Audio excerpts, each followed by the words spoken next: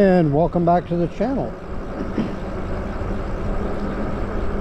On this video I want to talk about stop signs, and I'm going to come to a complete stop right here.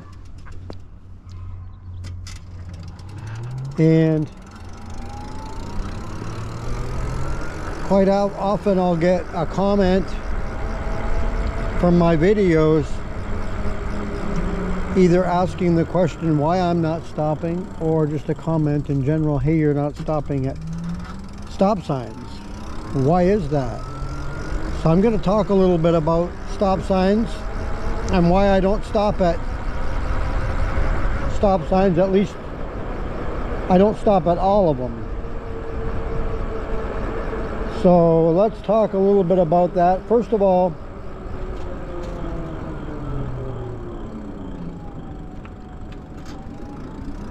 I don't stop at stop signs in areas like where I'm at right now, where there's very low traffic, nobody around or hardly anybody around, because there's just no cars around. And if it's a busier road, then yeah, obviously I'm going to stop. I'm not going to run a stop sign and cause an accident involving myself or anyone else. So keep that in mind, that I'm not running stop signs all over the place all the time. It's just, and so the reason why I don't stop at stop signs is a couple of things. One is, I don't think I have to, because I'm not going overly fast. Secondly, the laws here in Oregon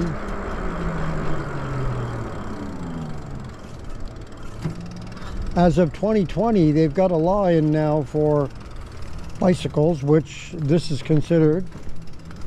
And as of 2020, you no longer have to come to a stop at a stop sign, provided that the area is clear and you're able to go through without any traffic coming or any pedestrians walking across.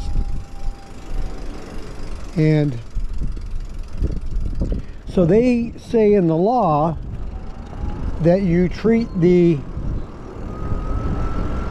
stop sign as a yield sign, which means slow down and proceed with caution, provided the area is clear to proceed. So when you do slow down, they say, which is true, that you need to leave enough space for slowing down to be able to stop if need be. So that law, I think, is a good one, because how many people out there actually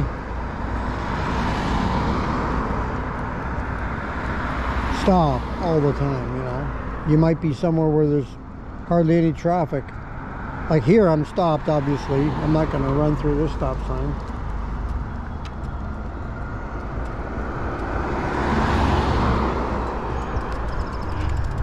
All right, get back on the road here.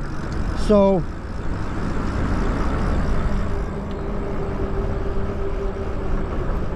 now when I say here, I'm talking about here in the state of Oregon.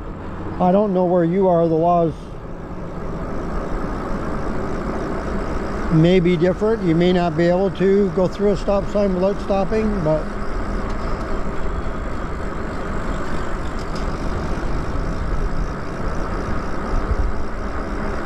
and I'm not just going to run 30 miles an hour through a stop sign, but it does not apply to street lights. Obviously, you've got to stop at a street light, and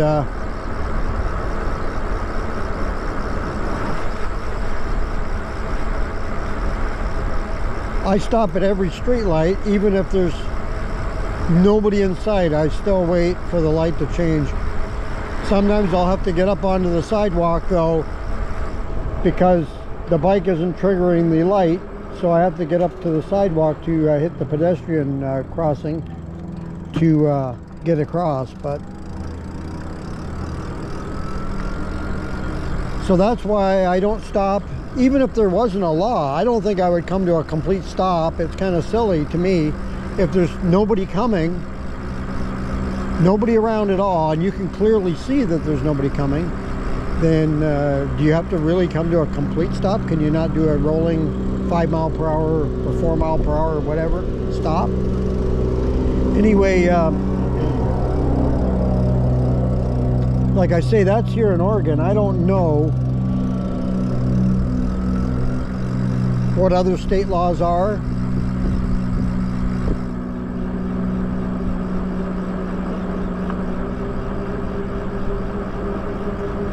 But I do get comments or questions as to why I don't stop at stop signs.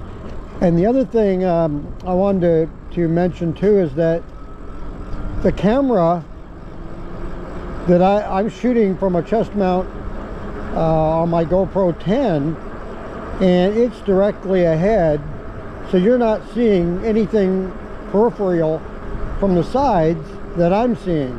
I can turn my head, the camera's fixed forward, so I'm seeing it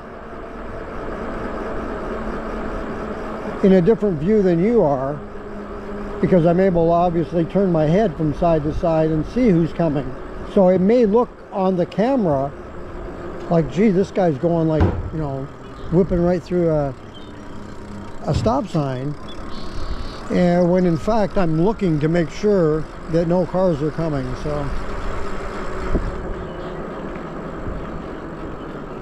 So how many out there actually come to a complete stop at every single stop sign?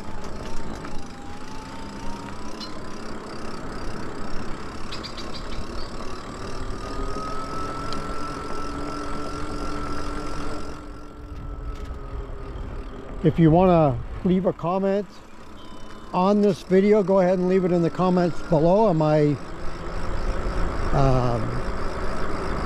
wrong, even though the law says here in Oregon that I don't have to stop, provided that there's nobody coming? Should I stop anyway, or do you think that that's a good law, provided, you know, the coast is clear and you can cross the street?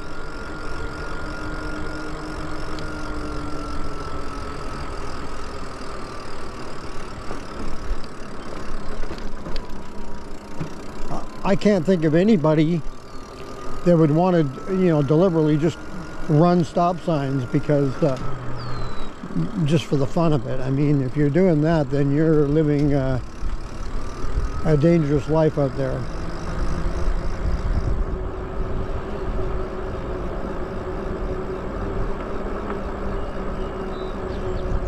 Anyway, I just wanted to talk about that a little bit on this video, because I do get comments and I wanted to clarify it. I will leave a link in the descriptions to show you, in fact, if you're interested in reading this, the state law here, and maybe check out your laws where you are, because it could possibly be a similar law in your state.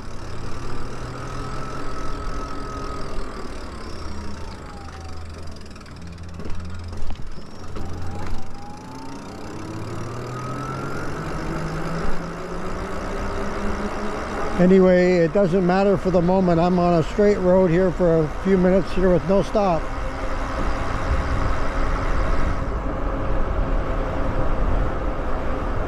Here's an interesting question that I'm going to ask if anyone knows out there. So here I am riding and I don't see any speed limit sign on this particular road. What do you do in that case if you don't know you're in a residential area? I would assume, oh, there's a sign there. I was going to say I would assume 20 miles per hour, but that one's 25.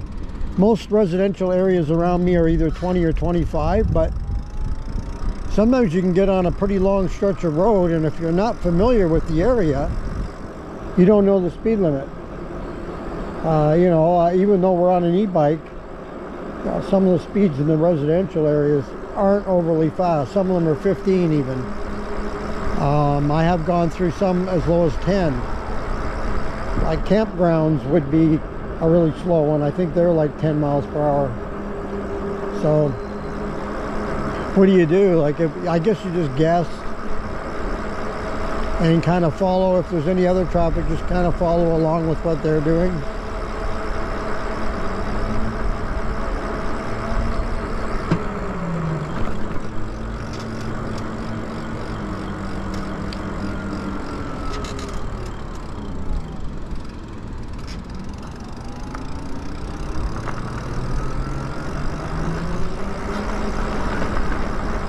So I just thought I would clarify for those of you out there wondering, does this guy ever stop at a stop sign? Well, yes, I do. And for example, when I'm coming onto the road that we're on right now, and look at those trash cans right in my path. Anyway, yeah, obviously I'm going to stop on a busier road.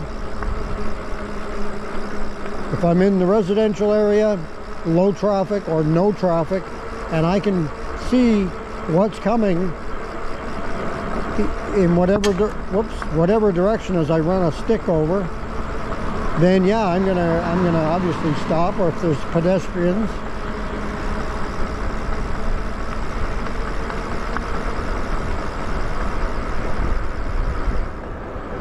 but at really low speeds,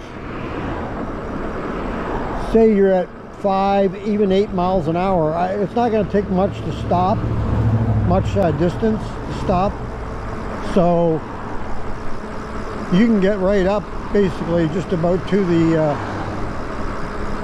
stop, you know, before you proceed. But sometimes it's tricky because you'll be at corners like right here. We just went by one where there's high fences or hedges, and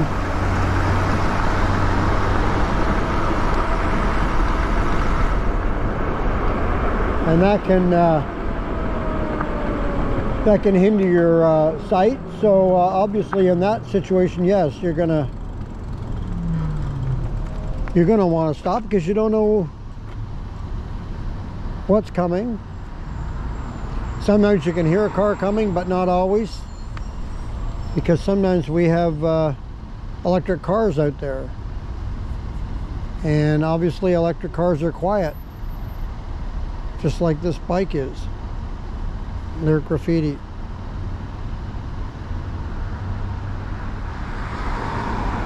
So if you want to comment on this video or any other videos, go ahead and leave it in the comments below.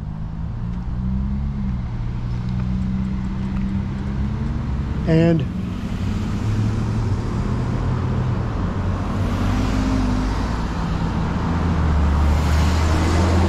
traffic here that time of day again. We're between 2:30 and 3 o'clock.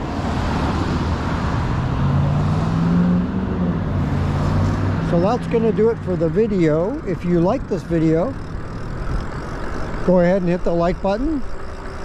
If you'd like to subscribe to the channel, just hit that subscribe button. Thank you very much for doing that. Also, if you want to be notified as to when the next video comes up on the channel, just hit that notification bell and you'll be notified.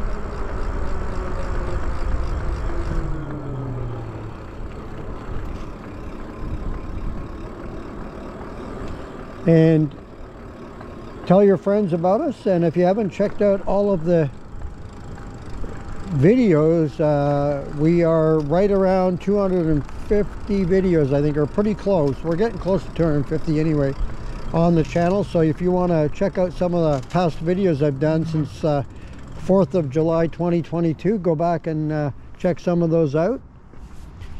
There may be something interesting for you. So once again, thank you for joining me on this video. And until next time, take care.